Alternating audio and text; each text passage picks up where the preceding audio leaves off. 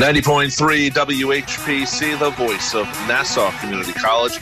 Welcome to another edition of From the Press Box, here every Monday morning, 9 a.m. to 10 a.m., as we are part of the WHPC Sports Talk family.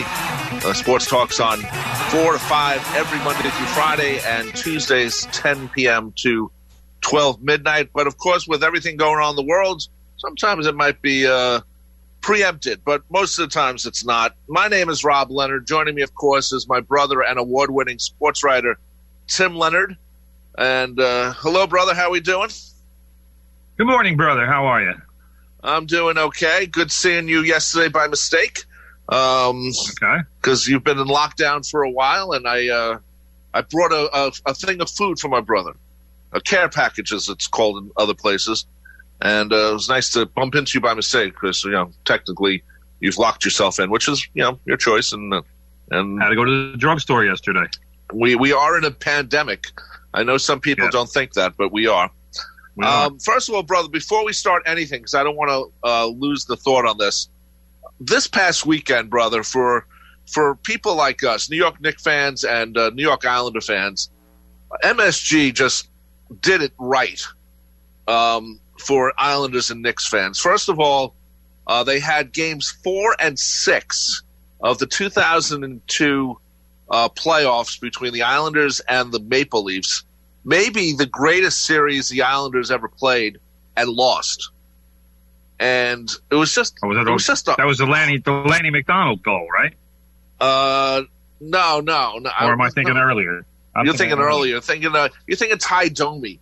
Ty Domi acting like a klutz that he was, and I forgot in Game 5 that Michael Pecker had a cheap shot done to him, and that the Islanders in Game 6 had to destroy the Maple Leafs to get to Game 7, which they lost, the Islanders, because what happened was everyone won their home games, and the Islanders had a 3-game home game series, and the Maple Leafs had the 4th, but I still watch that Sean Bates goal in Game 4. Still one of the great moments in Islander history. And I was there at that game. I was there at 2, 4, and 6 in 2002. I was there with our friend Rob Tuck, and it was just an incredible series. They talk about the Coliseum as a barn. The term, I think, started. I know it probably was used maybe beforehand, but it really started in that series because it was such a intense series, intensely played, but the crowd was just so into it because this is the first time the Islanders in the playoffs in like 100 years, and we had new ownerships that seemingly had money, and it was maybe just not 100, brother. Well, you know what I mean. Long time. Yeah, it was a long time, and so it was great to see these things. Then on Sunday, MSG Plus played all 4 clinchers of when the Islanders won the Stanley Cup. And, that Nystrom goal on May 24th, 1980, is still one of the great things to watch every time because you know what I like about the goal, brother? He didn't grab the puck and then try to trick out the goaltender. He just sort of stuck his stick out, and it went off, and it goes right in. Just redirect it. Simple hockey. It was so simple and so perfect. And just watching the crowd go crazy of the 1980 goal is just – and you know what? I didn't realize this. Nystrom scored a goal earlier in the game. Yeah. I'm watching the game. Nystrom scores a goal. The announcer goes, Nystrom's going to remember that goal forever. Scored in the Stanley Cup playoffs. And meanwhile, a period later, he scores the goal. He's going to get a bigger one. Yeah. So it was so much fun to watch all 4 games back to back in 2-hour cut down. In a 2-hour cut down. So I was just so happy to see that as an Islander fan. Just as we're all locked inside, it was nice to see something that was really cool. And then the other thing they did on MSG on the other channel, they had the Knicks from 1999. And 21 years ago when the last time the Knicks were good. Yep. And first of all, you see Jeff Van Gundy looking, wow. He looked beaten up. You see him today doing the games on ABC. Wow, I thought that meant he looked good. No, he looked beaten up. His eyes were just, all black. He's looked like that. He's looked like that since he was in his late 20s. Yeah, I know, but it was much more noticeable during the games. But if you think about that 99 team, first of all, they played the Pacers that year, and the Pacers were maybe the most equal team for the Knicks to play. They're very similar teams. And also 99, Patrick Ewing got hurt. And correct. This was a very good team playing without Patrick Ewing that made the finals. And then Larry Johnson got hurt during that game. Yep. So they showed two of the Pacer games, on MSG Plus. So it was nice to see, first of all, the Knicks winning and in games that mattered. And it was also just fun to see that 99 team, because a lot of times MSG shows the 93, 94 teams. And it was nice seeing it not against Chicago. It was nice seeing it against the Pacers, who, I would consider them the Baltimore Bullets of competition for that era's team. When you think of, the 69, 70 teams and the teams that followed afterwards, the Bullets were the ultimate team for them to beat, not the Lakers. And Frazier said that many a time, that the Bullets were very similar to the Knicks and everything. So it was nice to see both. I'm going back and forth in the games watching it. I don't have picture-in-picture on my TV, but I was just going back and forth. It was a fantastic thing to watch on Saturday and Sunday. So I just wanted to get that out of the way. And I guess they have to show some Devils wins now, because they won the Stanley Cup 3 times. So nothing wrong with some Devils wins. I covered some of those wins, so I know. So it'd be nice to get your opinion if they show them, to see what you did, because you did cover some of those games, as you said. Yeah. So my recollection. I tell you what, and this goes for the majority of sports writers. If you ask them about specific games, right? A lot of sports writers or former sports writers, they really won't be able to tell you very much, because you're writing while the game is going, especially during a World Series or during a Stanley Cup final. That's why, I've told this story before, but I was given an assignment during a Stanley Cup final, and right. it was to write a pregame feature about a Devils player whose name I can't even remember right now, and he winds up scoring a goal in the first period. He was in like his 13th season or something like that in the NHL. Been around the NHL for a long time, hadn't been a key guy for any teams. He was just kind of a guy who made a career out of it. Sometimes he was in the minors, but most of the time he spent in the NHL. And this was his first taste of the playoffs final. Well, like I said, he scores a goal in the first period. I'm thrilled, because now all I have to do, my life has been made easier by this goal, because all I have to do now is just get a couple of quotes after the game, plug them into my story, and I can pretty much do the same story. All I got to do is just update the quotes. Well, I find out very late in the third period, like with about 3 minutes left in the game, that our columnist at the Bergen Record, who I'm sure all the listeners know because now he's on ESPN, Adrian Wojnarowski, he used to be the columnist at the Bergen Record. He decides he wants to write about my guy. Actually, I just remember his name, Bobby Corkum, Corkum. Okay. So he decides with 3 minutes left in the game, he's going to write about Bobby Corkum. I'm like, what do I do? I don't even know what this. So my sports editor calls and we start talking. He's like, he goes, how about this? How about write about Brodeur? I'm like, I haven't watched a single thing Brodeur has done all game. I'm like, I don't even know what to write. I don't know the best save he made. I was watching Corkum. I was writing my story. I was updating it. I was, taking some notes, doing that. I wasn't watching Brodeur. You have to be watching as a sports writer. You can go the whole game and know somebody played fairly well, but not know why or not know specifics. And that was one of those nights, because that's not what I was there to do. So all of a sudden they switched gears. And I still remember it was the most embarrassed I was in a post-game press conference was when I had to ask Martin Brodeur, so Martin, what do you think your best save of the night was? And it's such a garbage question. Because but a lot of times they ask that, I know, but for me, it's like I would rather be able to ask and say, well, Martin, that save you made on whoever in the second period, I thought that was maybe your best save of the night. What do you think? What did you think of that save? Yep. We're back. We had some technical difficulties, but we're back here on 90.3 WHPC. From the press box, I'm Rob Leonard. He's Tim Leonard. We're talking about the NFL draft. Of course, it is going to be a little different than like I said, the Broadway style shows that they normally do with the NFL draft. With Roger Goodell acting like he's the star sometimes, which he isn't. That's every commissioner, bro. Don't rip on Goodell for that. Every commissioner does that. Come on. Well, they all think they're dishing out millions of dollars. It's their day to be a star. I mean, every other day in a commissioner's year is he's being criticized or booed or nobody likes commissioners. It's they like David Stern. David Stern, they liked.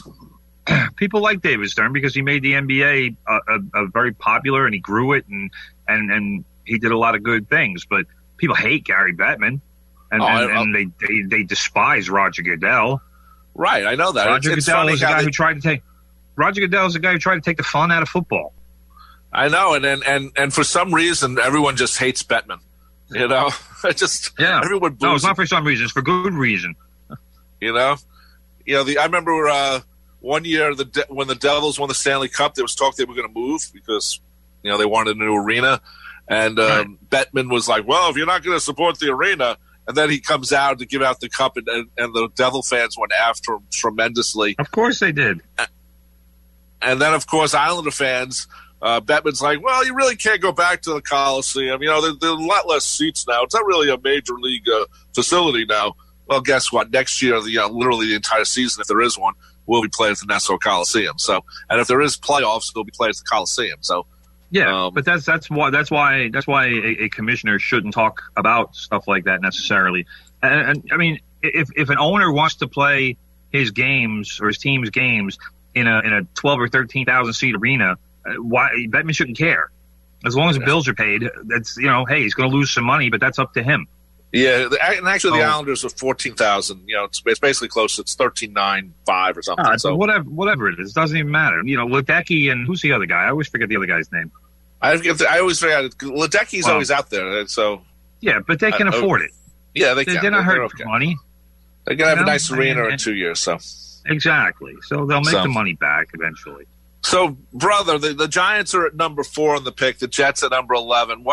What do you think the Giants need, or what should the Giants do? That number 4 pick is tradable to maybe get something. Oh, it's very tradable.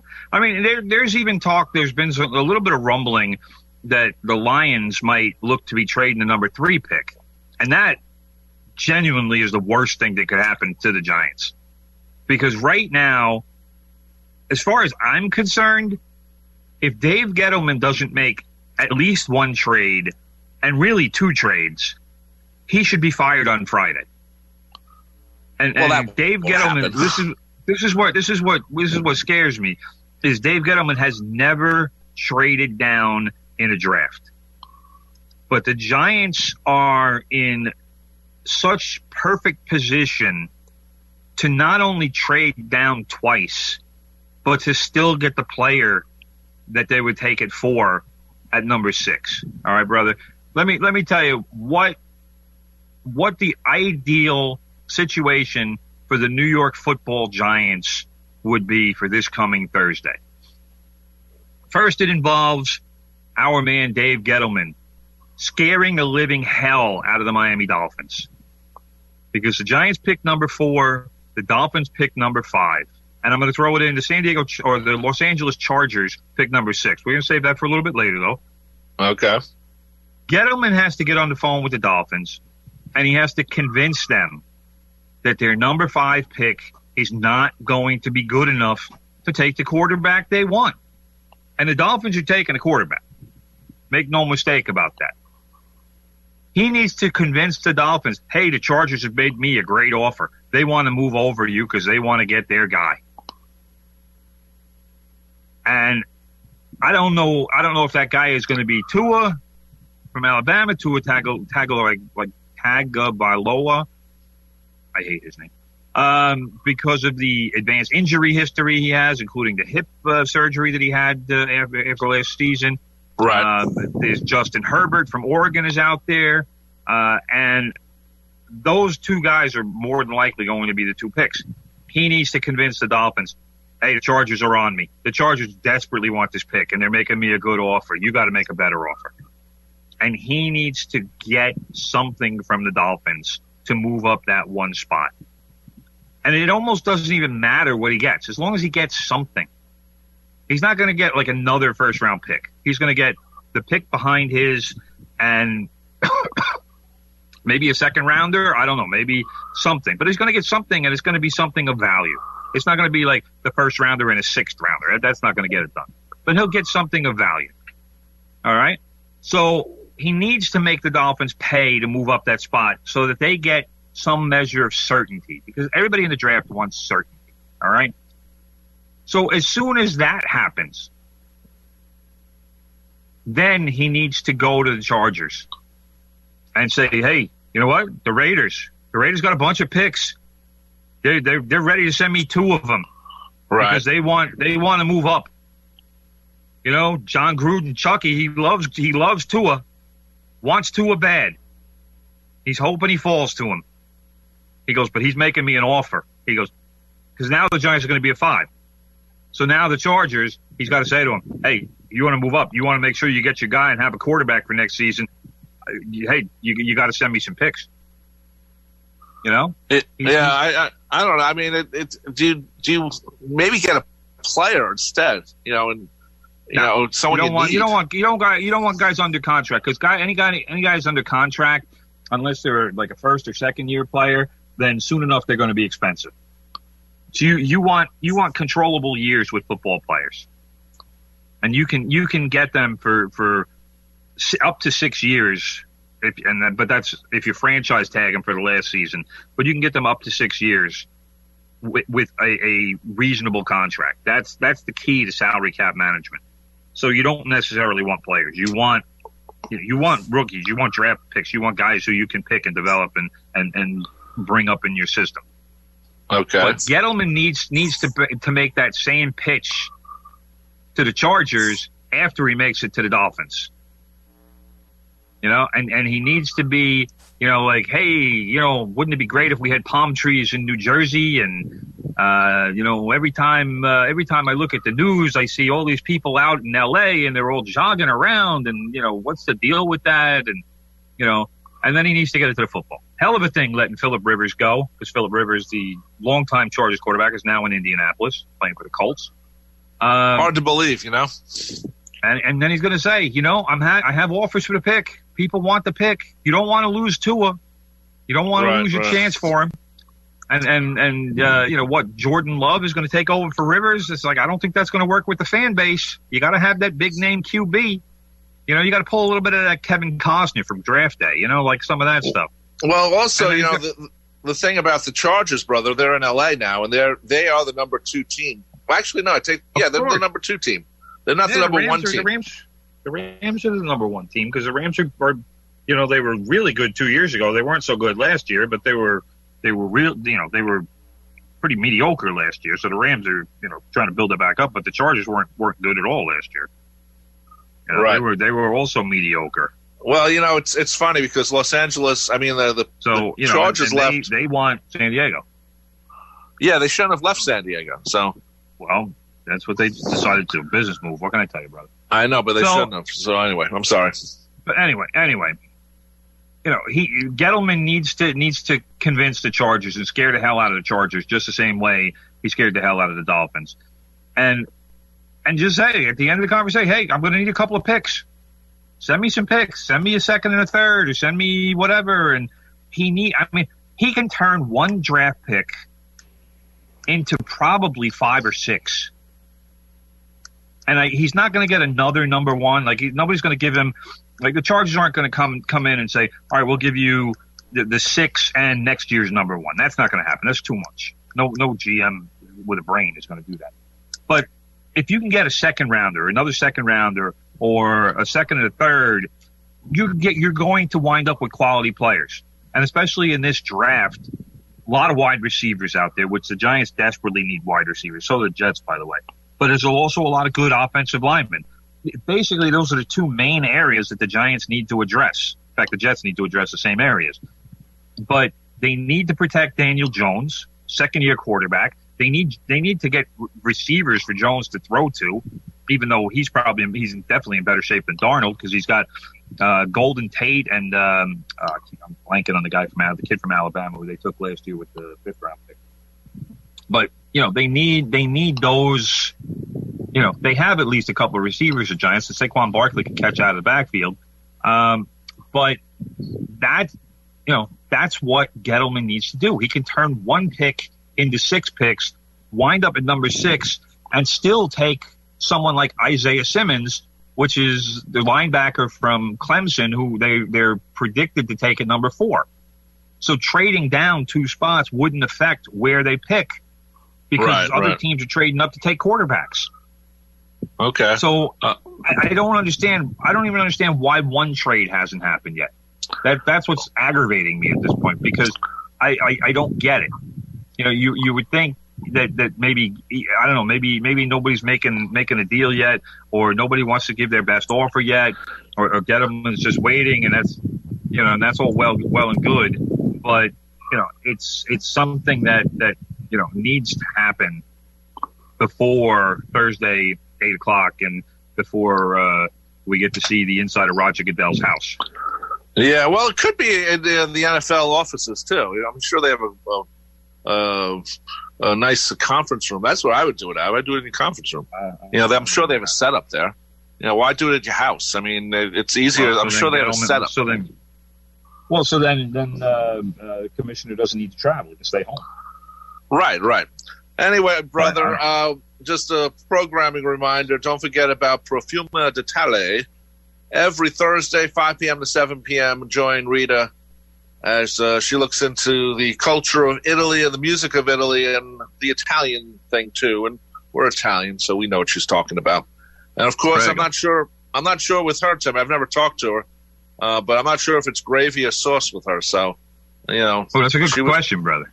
Yeah, if Rita's out there listening, gravy or sauce. I say sauce, but I like gravy better. I like sauce. I never liked gravy. Gravy is the brown stuff. Some people might call it gravy. And, of course, right after Rita, also on Thursday, is the Sock Op with Steve Dassa playing the doo-wop music from the 50s and 60s every Thursday, 7 p.m. to 9 p.m. right here on 90.3 WHPC. Now, the Jets, brother, are at number 11. By the way, bro, just so people know, Darius Slayton was the Giants receiver I was trying to think of. Okay. What do the Jets need at number 11? Obviously they need someone to work with Sam Darnold. But, they got their choice of a wide receiver, or do they really need an offensive lineman? I don't know. Yes, they still need offensive linemen. Joe Douglas has done a nice job in the offseason collecting offensive linemen. He's made some upgrades to the line, but the Jets line is still not even. I wouldn't even call it very good. It certainly is nowhere near elite. The Jets certainly need offensive linemen, which is probably the direction I would go if I'm Joe Douglas. It's going to be tempting to take a wide receiver, especially if somebody like Jerry Jeudy is still on the board at number 11, Jerry Jeudy from Alabama. But I think you need to go with a big guy, and you need to get the guy who is going to be the anchor of your line for the next 10 years. And whoever that is, I don't know. Andrew Thomas from Georgia has been the name linked most with the Jets, or at least that's what I've seen. Right. And there are a pretty decent amount of quality linemen in this draft. They are going to go off the board before the receivers do. So you're talking about guys like Tristan Wirfs from Iowa. He's clearly a top 10 pick. He won't even make it to the Jets. Somebody like Mekhi Becton from Louisville, another guy who more than likely won't make it to the Jets. Right. So you have a lot of O-line guys, and the Jets won't be able to pick Jerry Jeudy or his teammate Henry Ruggs III or CeeDee Lamb from Oklahoma, guys like that. But there are plenty of other wide receivers who may not be as good as those guys, but will be very productive NFL receivers. Now, one guy who I highlighted, because I've been looking through the rankings and I've been kind of looking through the low part of the rankings. Right. Or like the low, like when I say low, I'm talking like 9, 10, 11, those kinds of rankings. There's a kid out of USC named Michael Pittman Jr. If the Jets could get him, swallowed wrong. If the Jets could get him in the second round, that would be just a phenomenal get. Because he's a kid, he could be a big time receiver, and he wouldn't be in the first round because, like I said, there's probably going to be at least 8 wide receivers go in the first round, and that's a big number. That's a lot of wide receivers. It is. It's a lot, but that's how deep the wide receiver group is this season. So if you get that many receivers out in the first round, and there are still good receivers in the second round who can be game changers, difference makers kind of people, that's why you go with the offensive lineman first, because there will still be good linemen in the second and third rounds, but to get a really elite offensive lineman, you need to pick that guy early, and that is, I think that's what Joe Douglas is going to do. And remember, this is Joe Douglas's first draft with the Jets. Right. Remember, Mike McCagnon was fired not long after last season's draft, and that was the move that made absolutely no sense then. It still makes no sense.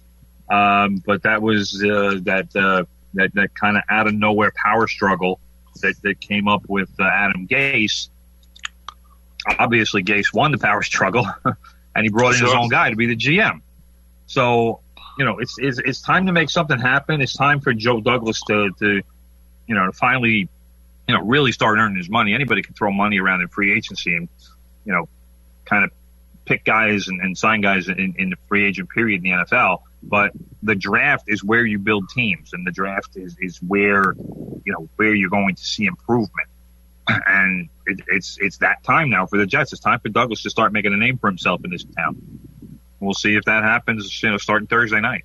Right. And who else is going to be a big pick in this draft? Who, name-wise, give me some names that, the first two or three. The first, obviously, Joe Burrow going to Cincinnati is a no-brainer. Joe Burrow was the best college quarterback by far this season. Right. Chase Young. By the way, I do want to say everything that I said about the Giants gets canceled out if somehow the Washington Redskins do something stupid like trading the number 2 pick. Because if Chase Young somehow falls to the Giants, I was going to say you run that card up to the podium, but there is no podium. So you send the email or you send the message or the text or however they're going to notify the NFL, hey, this is who we pick, and you get Chase Young out there as quick as possible. Because if somebody trades up to 2, first of all, they're going to have to give a ton to move up to 2. Right. But if they do, then they are getting their choice of quarterback. And if they think that that's worth Chase Young, then if I'm the Giants and Chase Young falls to me at number 4, thank you very much. Because he is probably the best player in this draft. Well, it's the Redskins, brother. So you expect them to do the worst thing. So I expect they're like the Knicks of the NFL. So actually, Timmy, I you know what? You ask Redskin fans, and our cousins are Redskin fans. They do not like Danny Snyder at all. They are convinced that the Redskins are the worst franchise in pro sports. Yes, and I would agree with that. You could make a case for that. You certainly could make a case for that. There was a time many years ago. I want to say about 10 or 15 years ago, where I was telling people the Jets were the worst franchise in pro sports, and that's not the case anymore. They're still not they're still not a good franchise, but they're not the worst. But there was a time frame there where everything the Jets did was wrong. And part of the reason with the Redskins is Daniel Snyder is just, he's too stubborn. He wants to do everything his way, and he's not willing to listen to anybody else. And he doesn't know what he's doing. Well, he hasn't known for a long time. So, I mean, he's been in owner for a long time. I know. Doesn't mean he knows what he's doing. Yeah, I know. He's not a good owner. He's, it seems like ever since they got that stadium, and it's like 15, 20 years ago now. That in that range, yeah. Yeah, that the team just lost all focus. That he lost all focus. All he cared about was getting that stadium. And he got the stadium. In suburban Maryland. He got a bigger stadium because they had this ridiculously long season ticket waiting list, and he wanted to sell more tickets. And now they can't even fill the place because people are disgusted with the team. They're disgusted with mediocrity, and they're disgusted with him because he's a stubborn fool who refuses to do it anybody else's way. And he's the worst kind of owner. One of the ones who says, "Well, I'm paying the bills, so listen to me." Yeah, dude, you don't know what you're doing. So no, we shouldn't be listening to you. But that's the problem. And also, he just there's such a. I mean, think of this, brother. The waiting list for the Redskins was a premier thing to be on in the DC area, and now there's no list. It's like the Jets. Jets used to have a premier list, and then they started those PSLs, and they have no one on a waiting list anymore. And now you can get tickets any day you want because people who have those PSL things and the same with the Giants too, were so ripped off. And you just feel bad for them that they paid for it, but they paid for it. So that's not something I would have paid for, but some people did. Yeah, just to explain to somebody who might not know, PSL is a personal seat license, which requires a fan to pay a fee for a seat before you buy the ticket. You're just paying for the seat. Then you have to buy the tickets that allow you to sit in that seat. So those are anywhere from $10,000 to $50,000. Yeah, way overpriced. So are we done with the NFL, brother? Well, I mean, just you asked about names, brother. Yes. Like I said, Chase Young is expected to go number 2 to the Redskins. I can't imagine that they're going to trade that pick. The Lions, like I said, are possibly looking to trade, and the Lions could wind up doing everything that I said the Giants should do, because the Lions could trade the pick down to the Dolphins at 5, and then could still pick the guy that they want, who is Jeff Okudah from Ohio State. He's a cornerback. And they could also move down another spot to the Chargers if they wanted to. But Okudah is the guy who they want because they desperately need a corner. And Simmons seems to be the guy the Giants want, unless they're looking maybe at Tristan Wirfs from Iowa, like one of those, like I said, one of those hog molly linemen that the Gettleman loves so much. But those guys and the wide receivers are going to be the big names in this draft, and we're gonna wait and see where they go. And Jordan Love is kind of a wild card in this thing because he's the quarterback from Utah State who people see as being a little bit below Burrow and Tua and I'm blanking on his name, Herbert. So, and I don't know. Some people like Love the more they see of him, but Utah State is, kind of draws people back, and his senior year was not very good. And there's some chatter that he might wind up going to the Patriots because obviously the Patriots need a quarterback. And will the Patriots try to trade up into the top 5? Who knows? So yeah, I mean the Patriots, Tom Brady, he might be old, but he's still Tom Brady. So we gotta see what's going to happen. Brother, just before we switch, wait, what are you talking about? Tom Brady's not on the Patriots anymore. I know. That's what I said. I know that, but they still got to replace him. And even though he's 40,000 years old, you still got to replace him. And even if he was still playing for him, he's still a better quarterback than most of the quarterbacks in the league. So you got to replace him because he left. I know that. Not because of his age. Yeah, but they didn't sign him because of his age. They didn't want to pay him all that money. They didn't want to pay a 43-year-old quarterback $25 million like the Buccaneers seemed happy to do. I would have done it. Not me. You know what? He didn't play super fantastic last year, but they were okay. You know, I would not have done that, brother. Not my decision, not my move. Anyway, brother, one more thing about the NFL before we switch topics. As we know, our president just sort of admitted that we need more testing, which the governors have been saying they need, and he keeps saying, "Well, it's you guys." Trump likes to think the Articles of Confederation are going on right now, not the Constitution. I've been talking about testing on this show now for about a month. Right. So the governors keep saying we can't afford to pay for all this testing, which is true, because they have to then raise money. The federal government can raise money and do things like that. So finally, I think from what I've been seeing on the news, it seems like the federal government's going to get involved much more with testing, because nothing changes in this country without finding out who has the coronavirus and who doesn't. Now, testing is the key to moving forward. Right, but I was thinking of this the other day, brother. Let's say the NFL comes back, and it's going to, and let's say they actually have people in the stands. But let's say because there wasn't enough testing that the coronavirus comes back in the fall. Second wave. That's what people are scared about. And people are scared of this right now, and there's a lot of people have talked about it, that during the summer it's going to go down because that's what happens.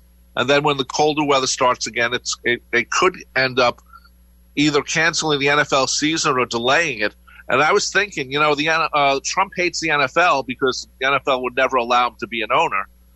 This could be his way of getting back at the NFL by not having testing. It's just a thought process. I'm not sure if that's going to last at this point, but it is something. I'll tell you what, brother. It makes sense. I'll tell you that. I know. Trump is a very vindictive guy. Yep. He does like to exact his revenge. Yep. And this would be perfect to the NFL. That's been proven time after time. But then again, brother, imagine you're the guy who really caused the cancellation of the NFL season. That's a big thing. Let's put it this way. I mean, I've been very outspoken about testing. Testing has to be a national priority. You can't have 50 states doing 50 different things with testing. It needs to be national. And for some reason, Trump wants to push everything on the governors. It's like he thinks nothing is his job, but then he'll call all of the commissioners of the various sports leagues and sports and wrestling and MMA and whatnot, and he'll say, "Oh, well, we got to get this done. We got to get going here. We got to start this up so the country doesn't go crazy." Well, then do something. You can't have both. You can't have both. You can't, as much as people are talking about playing games in empty arenas, we all know the players curse like crazy, brother. Yeah, I was going to bring that up. We know for a fact that if you have an empty arena and you have 10 guys on the ice or the rink or whatever, and there's no crowd to absorb the noise, you're going to hear them. You're going to hear a lot of bad words, brother. Yeah. And that was something when I was talking last week about, baseball's plan to have nobody in the stands and have players sitting in the stands instead of the dugout and all of this kind of ridiculous stuff that they're talking about. That was one thing that I really hadn't thought about, but it occurred to me literally about a half an hour after we did the show last week, that these guys curse all the time. That was the one thing when I covered NBA games during my sports writing career. You hear everything. Oh, sure. There is all kinds of profanity going on in an NBA court. Right. The refs don't care about. Well, they're not supposed to. As well, because when guys get frustrated, they'll drop an F-bomb or whatever word is their word of choice, but they're not saying it to anybody. So if you're just cursing out loud because you're frustrated with yourself, or you didn't make a play that you wanted to play, or somebody beat you off the dribble and got into the lane and scored a layup, whatever. Kevin Garnett was one of the guys who was, he was the loudest. And Shaq was another one, but and Kobe too, as a matter of fact. But who's the guy who uses the most profanity in the golf tour? Tiger Woods. Yeah. But if you're talking about an NBA game, I don't know how you broadcast an NBA game in an empty arena, because you couldn't have a 7-second delay because you wouldn't hear anything. No, but they might just say, maybe they only have a couple of mics. They don't have any court mics. That's the only way really to cover. But what? If you put the mics like if you attach them maybe to like the second deck or something like that. No, but you know what though, the announcers' mics are going to pick it up anyway. So probably because it's so empty, it's just going to rattle everywhere. So I mean, it'll be interesting to see how that plays out. I think what, if you could do it, you could put 6,000 people in the Coliseum. You just have your 6 feet. It's a nightmare waiting to happen, bro. What do you do when people have to go to the bathroom?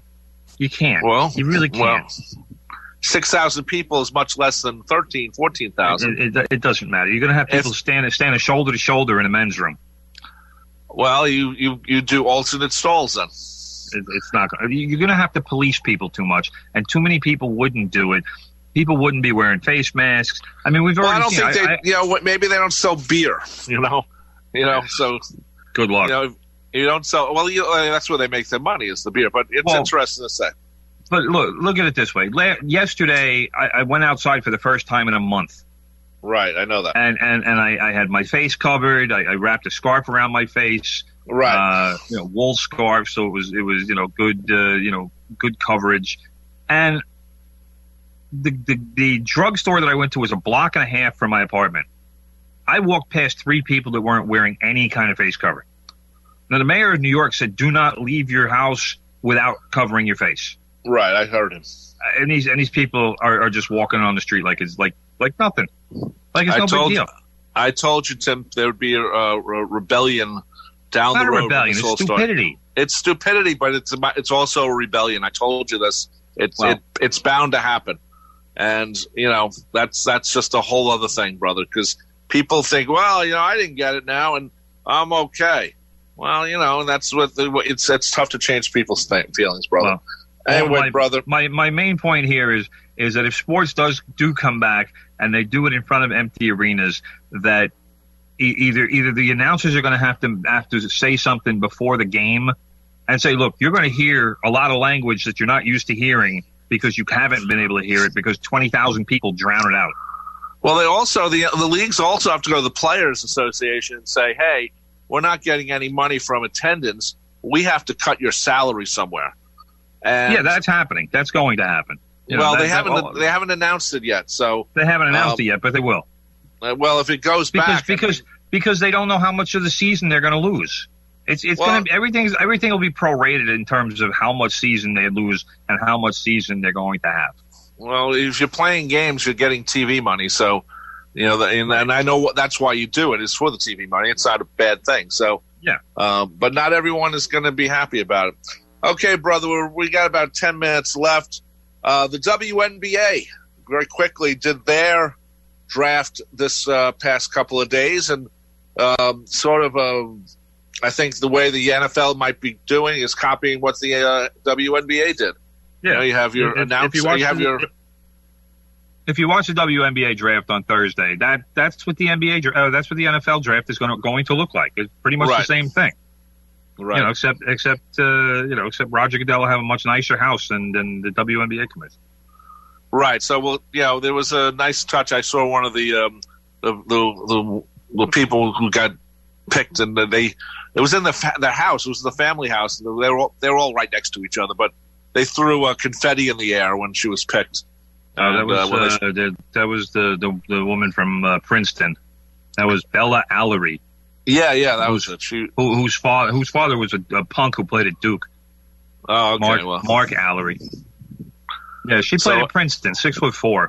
She seems like a decent player, but it's not hard to be a good player in the Ivy League. I mean, we're talking about one of the least competitive conferences in the country, but we'll see. We'll see what she does. She seems like a very good player. I'm not going to be judgmental on her. Obviously somebody thought she was good enough to take early in the first round. So, she does a lot of things well, and she's 6'4", so she can shoot from the outside. And we'll see if is the WNBA canceled this season yet, or delay it? They're still waiting to see, because I mean the advantage for them is it's such an abbreviated season. I mean, what is it, 32 games, 34 games, or something like that? That they could pack it into a month and a half if they had to. If they want to play games like every other day or something, they'd run the players down. I mean, it would be a slog for the players. But it's something that they could do, and they could jam it in and get it finished, maybe by, I think their season usually ends around somewhere in August or something. Maybe they could end it in October instead. They would have to start it in like mid to late August and do it that way. But, the only reason they do it that way is because it allows them at least a tiny bit of breathing space in the sports landscape. And if they push it back into November or something, they're just going to get lost in the NFL, and hockey and basketball will be starting back. Well, I think they'd have to be done before the NBA started, but the NBA still hasn't finished this season yet. So let's not get too far ahead of ourselves. Yeah, we can't get too far. And we should say that the New York Liberty are now owned by the consortium that owns the Brooklyn Nets. Yes, Joseph Tsai. Right. So, and they're going to play in the Barclays Center. They're not going to be playing up in Westchester which is good. Hovel. Yeah, it's good. At least they'll have a place where they put people in. Though who knows if that'll happen this year. People need to understand the Liberty. Their number one pick was Sabrina Ionescu, who is an incredible player. Pick a great NBA draft pick from the last 30 years. I mean, pick anybody you want that went number one overall. And she is at least as good as that person in women's basketball. She played at Oregon. She's a 5'11" point guard. She is the only player, this is male or female, in NCAA history to score more than 2,000 points, grab more than 1,000 rebounds, and dish more than 1,000 assists in her career. It's just her. No male has done that. No other female has done that. Right. So this woman is a baller, and she will make the Liberty better. But that being said, that was the easy part for the Liberty. We're going to take Sabrina. She's going to be the face, not only the face of the franchise, she's going to very quickly become one of the faces of the league. And then the Liberty did nothing but put wing players around her. I don't understand what they were doing with this draft. They traded Tina Charles, who was a center, who was by far their best player last year, the former UConn player, who's outstanding. And what a great low post player she is. And they trade her to get in a 3-team trade that wound up netting them 2 more number 1 picks. And that's fine. If you're going to make that trade, make that trade. But they didn't replace her. They didn't get an inside player who could score.